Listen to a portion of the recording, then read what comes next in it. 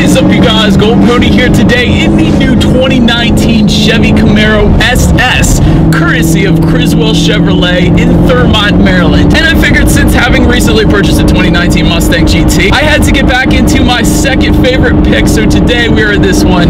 And as always, let's start with pricing. And so to start, there will be a couple different trim levels available for this one. The 1SS is going to start at $37,995, 2SS $42,995, and if you wanted to go with the convertible option, simply add $6,000 to either of those prices. And so then powering the 2019 Camaro SS is going to be that 6.2-liter LT1 V8 engine, putting out 455 horsepower at 6,000 RPM and 455 pound-feet of torque available at 4,400 RPM. Power is, of course, going to be sent to the rear wheels through either a Tremec 6-speed manual, which comes standard with rev matching, by the way. So if you're still learning how to heel toe, that is going to be there to help you out in the meantime. And then the optional transmission is the 10-speed automatic with paddle shifters, which is the new setup for 2019. Previously, it was an 8-speed automatic. This year, it is the 10-speed automatic, also found in my 2019 Ford Mustang. But that transmission is going to add an additional $1,595, and that setup is going to also give you line lock and launch control. So line lock feature meaning if you're going to the drag strip, that's going to lock the front brakes and allow the back end's complete freedom for the best burnout to warm up the tires before you actually get started. So that's pretty cool. But red line on this one is going to come in at 6,500 RPM, 0 to 60 approximately 4.1 seconds, with MPG numbers coming in at 16 in the city, 25 on the highway. And now, before I do this acceleration, I did want to mention there are a few different drive modes available, including snow, ice, tour, sport, and track. And so what I'm going to do, since we are on regular city streets, I'm going to put it in the sport mode here. But what these driving modes are actually going to do for you is it's going to adjust throttle response, shift points, the sound. Actually, believe it or not, there is a much more pronounced exhaust sound I can attest to in that sport driving mode. All kinds of crackles when you downshift and let off the gas, so it is pretty darn sweet there. But it's also actually going to adjust the interior lighting and the handling characteristics via the magnetic ride control system. But I'll touch a little more on that in a second. But so since we have not done it yet, let's do a quick little acceleration here. We'll see how quickly we can get this one kind of up to speed.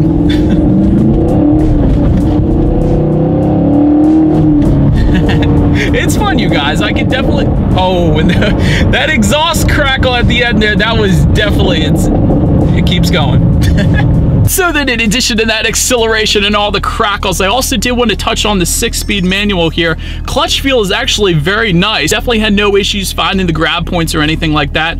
Also wanted to mention this 6-speed again is a Tremec 6-speed manual, which is also used in the Shelby GT350, but not the Mustang GT, which I wish it was, because the Tremec really is an amazing 6-speed manual transmission. But now let's touch on the braking a little bit here. Up front, standard setup will be 13.6-inch front discs with 4 piston front calipers. In the back, again, 4 piston rear calipers. And I did want to also mention, if you went with the 1LE track package that we have today, that is going to give you Brembo 6 piston front calipers. So that is actually what you were looking at right now. And during my short little driving stint, I had no issues with the braking feel. It actually felt quite nice, immediately brought me to a stop there. Touching on the handling and suspension a little bit, once again, I have to mention that 1LE track package. By the way, that adds an additional $7,000, but I do have it today, so I'm going to keep mentioning it. But that is going to give you a performance-tuned suspension with unique springs and a stabilizer bar, and again, that magnetic ride control, which is actually going to give you the best of both worlds, not only tightening up the suspension around heavy cornering, but adjusting to the road's imperfections, giving you a smoother ride as well. So definitely one I would recommend. And with that 1LE package, you also get an electronic limited slip differential as well. And I did want to also mention that 1LE package is going to give you Goodyear Eagle F1 Supercar 3 tires, so definitely a little extra grip with those as well. And when it comes to visibility, let me touch on forward visibility first. You will get a head-up display if you go with the 2SS trim level. Rear visibility is still questionable. It is a Camaro, but I would imagine if you were to own a Camaro day in and day out, you would certainly get used to it, I would assume at least. But Anyways, enough of the driving dynamics. Let's check out the exterior on this new 2019 Chevy Camaro SS 1LE. And so let me first start by the most obvious. New for 2019, the Camaro did get a facelift this year, so you will find a new front fascia up there along with a new front grille with the SS badging still up front. To the sides, you will get redesigned LED dual element headlights up there, and there are a few new colors for the 2019 model year as well, including satin steel gray metallic, which is the one you are looking at right now, also a shadow gray metallic and a riverside blue metallic. But then make your way to the sides, there are body color power adjustable side mirrors, and they will come heated and auto dimming as well if you go with the 2SS trim level. Zooming out, taking a look at the wheel setup there, they will come sized up at 20 inches standard. That's definitely pretty nice, and there are actually several different wheel designs available for the 2019 SS as well. And then make your way to the back, rear spoiler will come standard, and just below that there are revised LED taillights for the 2019 model year. Definitely look good back there actually, in my opinion. And if you were curious about the smoked housings, because not every vehicle has them, they're actually going to come standard for both the 1SS and the 2SS trim levels.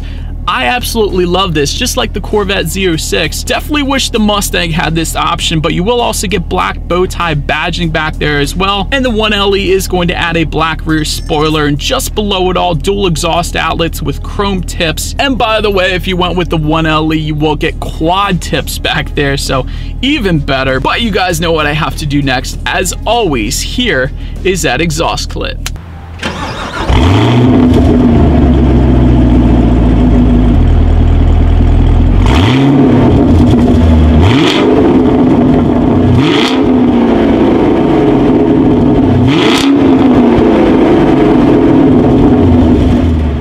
But now, since we are around back, to open that rear trunk, there actually is a button on the key fob for that, so that is one option. There's also a button on the door here to unlock it if you like, but either way, once opened up, cargo capacity is going to come in at 9.1 cubic feet for the coupe, 7.3 cubic feet for the convertible, and if that was not quite enough space for you, those rear seats do fold down for a good bit of extra space if you needed it there. And then make our way up to the rear legroom. That is going to come in at 29.9 cubic feet for reference. I'll give this a shot. I am an even 6 feet tall. This is how much space I have back there. Then make your way to the front seats. They will come power adjustable. And if you go with the 2SS trim level, they will also come heated and ventilated with memory settings as well. It's definitely nice. And again, the 1LE package that we have today is going to give you Recaro bucket seats with the suede leather combination to them. And that suede is going to better help hold you in place around the bend, so that's definitely nice. And by the way, that suede does continue to the shift knob, the shift boot, and the steering wheel as well, so definitely a huge fan of that. Then looking forward, there is a tilt and telescoping steering wheel that will come standard on every single trim level. Standard setup again is going to be leather wrapped and will come heated with the 2SS, and again, if you go with the 1LE, it's going to come with the suede finish. When it comes to the startup, let me first start by showing you guys the key here. You do have your Chevy logo on the one side, and when you flip it over, lock, unlock, and that button to pop the rear hatch on the back there. But I should also mention, if you went with that 10-speed automatic transmission, you will actually get a remote start with that one as well. But since I do not have that one today, all I'm going to do is simply put my foot on the brake and clutch and press that engine start button, which is located just by the driver's right knee. And so that once started up, those gauges will do a full sweep. Tachometer is going to be on your left, speedometer is on your right. There is a large digital display front and center, giving you a ton of different things you could scroll through. And by the way, to adjust what's on that digital display, use the steering wheel mounted controls on the right side there, but that's going to give you things like a digital speedometer, your average fuel economy, of course, how many miles you have left until you hit empty, your oil life meter, tire pressure, and you can also set up your audio settings up there, Bluetooth information, navigation if you wanted to. There's a couple other things as well, but making your way to overall interior quality, let me start by just doing the 2SS here, because the 2SS trim level is actually going to add a ton over the 1SS, including ambient lighting, dual zone climate control, illuminated sill plates, and auto dimming rear view mirror. And again, my favorite part about this whole thing, the 1LE giving you the suede accents throughout, so definitely nice there. But now let's take a look up front here, because up front you will find an 8-inch color touchscreen display that will come standard on every single trim level of the Camaro SS, by the way, giving you Bluetooth and audio streaming, Android Auto, and Apple CarPlay. Also, you can check out weather updates, you adjust your climate control information up there. If you wanted a factory navigation system, that is going to simply add $495, but to be honest, you may not need need it because, again, with the Android Auto and Apple CarPlay, that's going to give you a free navigation system if you have a smartphone. You can also, of course, check out your radio settings up there. And by the way, the standard setup is going to be a 6-speaker sound system, and that is the one we have today. So let's turn on the radio and see what we got playing this morning, and let's test out the clarity of this one.